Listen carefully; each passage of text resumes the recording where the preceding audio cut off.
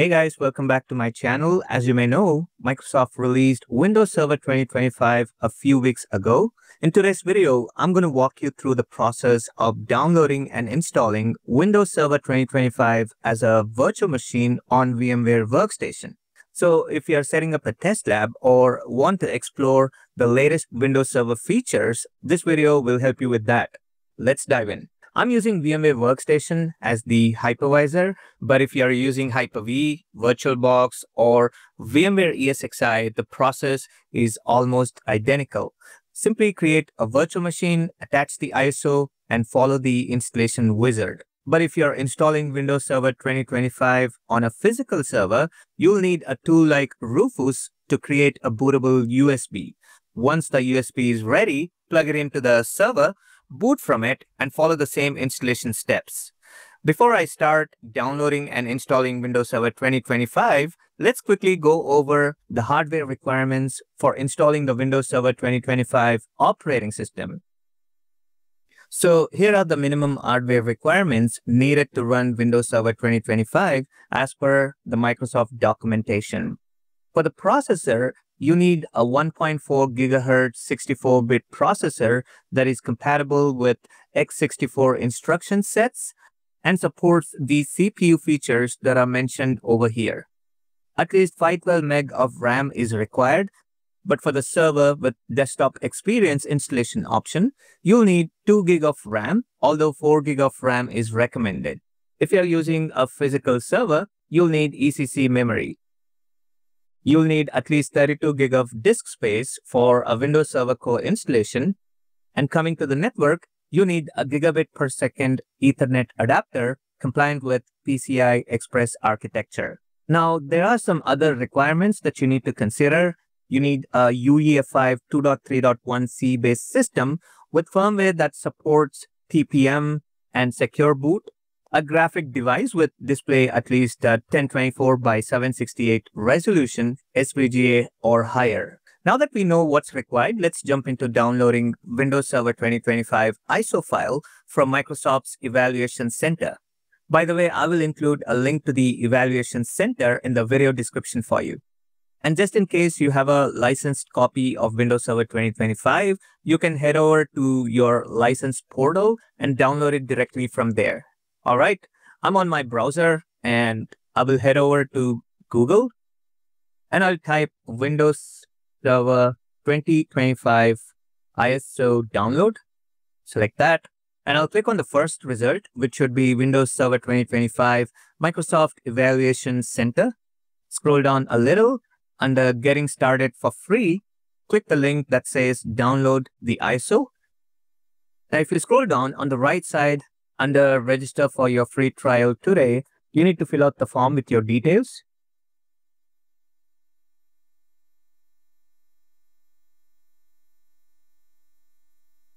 And then click Download Now. And I'm going to select 64-bit edition for ISO download. Now the file size is around 5 GB and it will take some time to download. I've already downloaded the ISO file and saved it on my computer. So we are all set to move on. So I'm going to click on Cancel. I'll close the browser.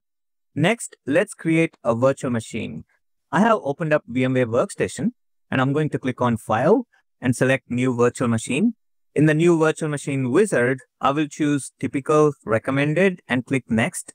I will install the operating system later because if I choose Installer Disk Image File ISO and select the Windows Server 2025 ISO file saved on my computer, sometimes the installer doesn't load properly and gives an error saying it cannot find the Microsoft software license terms. For now, I will click Next to continue. On Select the Guest Operating System screen, I will select Microsoft Windows for the guest operating system. And keep the version Windows Server 2022 selected as it is the closest version available to Windows Server 2025 and which is not listed as an option in VMware Workstation 17.5. I'll click Next. On the Name the Virtual Machine screen, I will specify the name of the VM as Server 01 and I'll click Browse to choose the location where I would like to save the virtual machine files. So I'm going to create a new folder call it server01 under my virtual machines folder, which is under D drive, data drive folder. All right, I'm going to click next.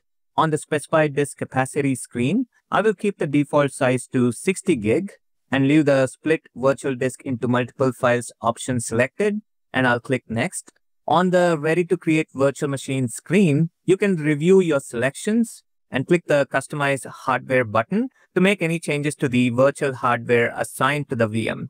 I'm fine with the default settings of 2 gig of memory and 2 vCPUs. For the CD or DVD drive, I will select use ISO image file, and I'm going to click browse to select the Windows Server 2025 ISO file. For the network adapter to connect to the internet, I will leave it to NAT for now. However, you can select bridged if you want this VM to be on the same network as your physical machine, or choose custom if you want to select a specific network. You can also choose host only for isolated networks. And since I don't need the USB controller and sound card for this virtual machine, I will go ahead and remove them, and you can add additional virtual hardware if you need it. But I'll click close for now. I'll click on finish and click on power on this virtual machine.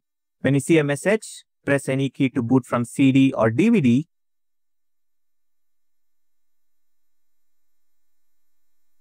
All right, in the select language to install screen, I will choose English United States for both language to install and time and currency format options. Then I'll click next. In the select keyboard settings, I will keep US for the keyboard or input method. Then I'll click next. On the select setup options, I will select install Windows Server and check the option that says I agree everything will be deleted, including files, apps, and settings. I'm okay with this because it's a virtual machine and there's nothing on it. Just a quick tip, if you're installing on an existing virtual machine or a physical server, I recommend backing it up before proceeding. So I'm going to click next. On the select image screen, I will choose the edition of Windows Server. I will select Windows Server 2025 Standard Evaluation Desktop Experience, which includes the Graphical User Interface, GUI. If you prefer the command line version without the GUI, you can select the edition without Desktop Experience, which is the Server Core version. Let me also talk about these options for Windows Server 2025. Just like previous versions of Windows Server 2025 offers 2 installation options to choose from.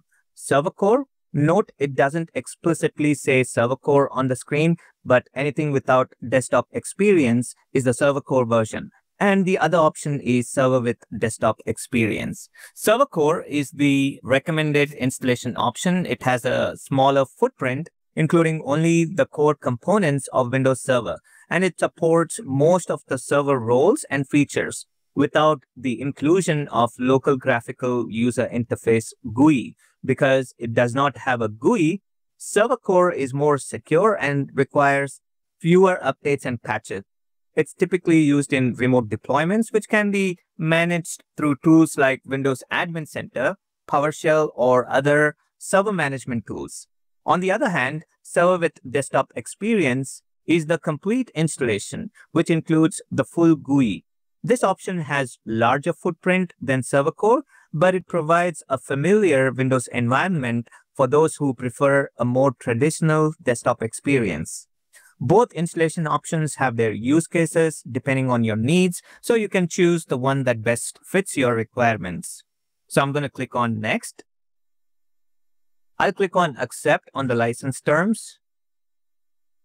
A single 60 GB virtual disk, disk 0, is already selected for this virtual machine. I will use this entire disk to install the operating system, which will become the C drive in my Windows Server. Now, if you'd like to create additional partitions, you can click the Create Partition button. For now, I will click Next to proceed with using the entire disk.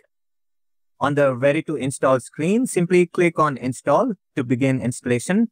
All right, the setup will start copying the files and installing the OS, and it will reboot the virtual machine a couple of times during the process. So I'm going to speed up the recording to save some time.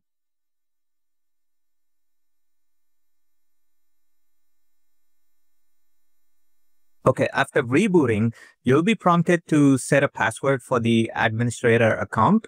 So choose something strong. I'll then click on Finish.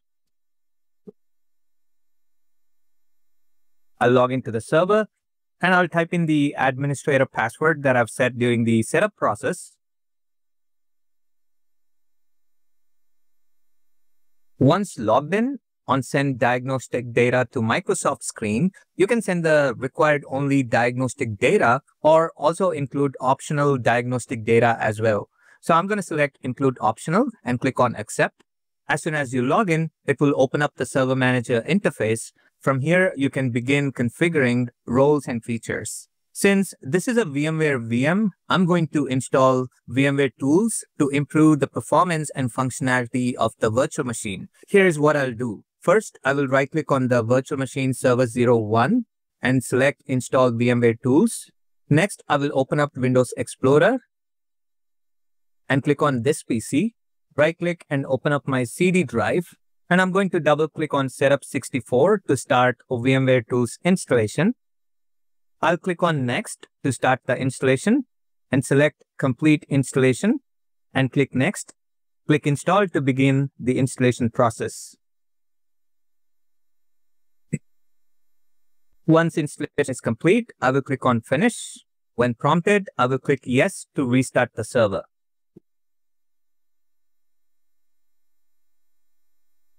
After the restart, I will log into the server again using the administrator credentials. And in Server Manager, I will click on Local Server.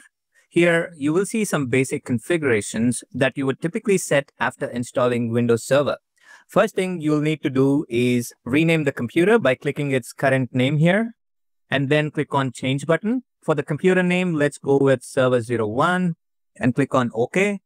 You'll see a message telling you that a restart is required for the changes to take effect. I'll click OK again, click Close, and then select Restart Later. So I'm going to restart the server later. Now, it is also highly recommended to update your Windows Server soon after installation. So let's do that now. So to update, I'll click on Start and go to Settings. And on the left side, click on Windows Update and click on Check for Updates. All right, so you can see it is downloading the updates. Once they're downloaded, it will go ahead and install the updates automatically, and then you can reboot the server. And there you have it, Windows Server 2025 installed as a virtual machine. Whether you're testing features or preparing for deployment, this video gets you started quickly. If this video helped, don't forget to like, subscribe, and drop a comment. Thanks for watching. I will see you in the next one.